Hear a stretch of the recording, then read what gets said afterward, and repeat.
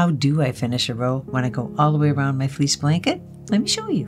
Coming along with my edging, the way I fix this ending is to take your crochet hook and go into the same hole that you started in. Bring through, pull through the 2 loops. Now I'm going to go underneath that chain and pull through and pull through. Got 1 loop on the hook. Okay, go through the next chain, pull through and pull through. What you're doing is basically laying another chain over the chain that was there.